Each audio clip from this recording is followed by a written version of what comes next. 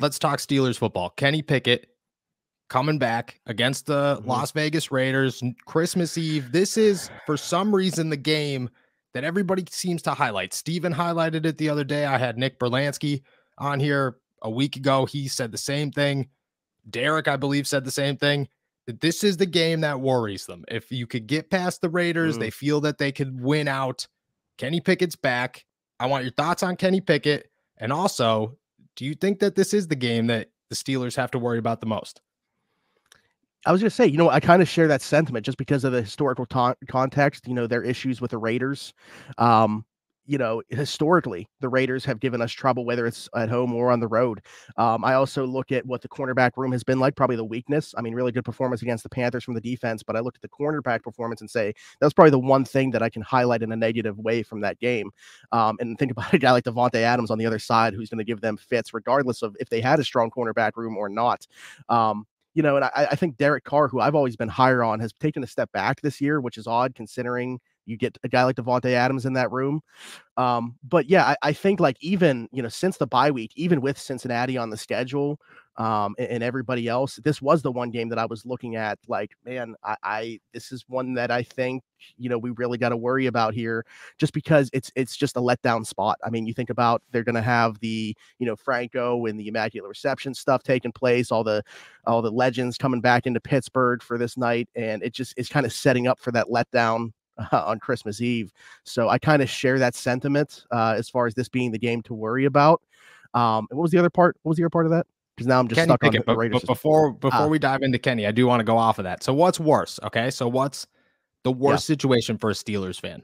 To have Christmas ruined after Franco Harris's number gets retired, the Immaculate Reception anniversary, the whole nine, or losing in week 18 to the Browns. You still had a shot going into the game, and it's your first matchup against Deshaun Watson. Yeah, that sucks.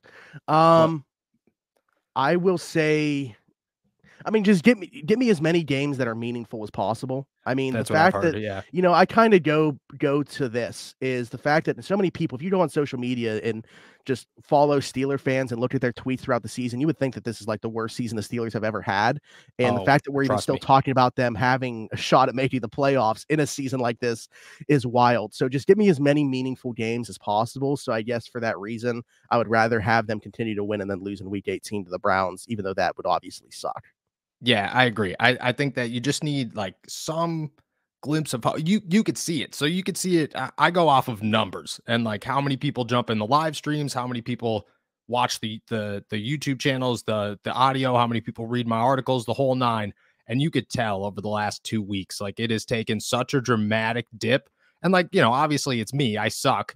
But at the same time, people are starting to give up on the season, and that sucks to see because you never want to be in a situation, especially if you're the Pittsburgh Steelers, where your fan base is like, all right, well, we're already looking on to next year, and next year there's a lot of holes, and we're going to dive into those holes, but like you want to hold on to that hope as much as possible. I think this week is a good one. You win on Christmas Eve, you get people kind of like, you get the energy flowing, and I think that moves us to Kenny Pickett. Kenny Pickett has an opportunity to really shine a light on himself on Christmas Eve, win against the Raiders, who are, like you said, is not going to be an easy matchup by no means defensively, but also offensively. Like you have a lot of things to overcome to beat this Raiders team, who is, I don't want to use the word red hot right now, but they look good from time to time, and sometimes they look very good. Kenny has an opportunity to come in here, make Christmas amazing for Steelers fans, which is awesome. He hasn't had an opportunity to really solidify himself this season in any big game. He's either been hurt or, for some reason or another, something has happened. This is the opportunity in my head. He comes back. What are your expectations for Kenny? You high on him going into this, or are you a little shaky after he missed a game? No, I mean, I just hope he continues to build off what he was starting to put together prior to that injury. It's just so unfortunate because, like you said, like you're going to view him and I think a lot of people will, based off what they do in big games. And his first shot at playing against the Ravens, unfortunately, he goes out with a concussion.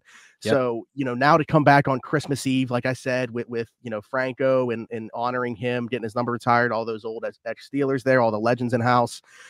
This is another spot for him to just kind of like put a not stamp yet, but take a step in showing that he can be a franchise quarterback for this team.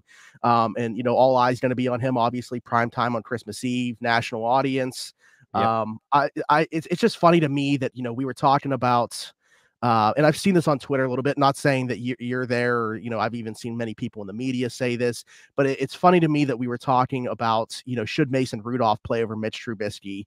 And, now it's like, people were saying, oh, should we even go back to Kenny Pickett after the performance Mitch Trubisky had?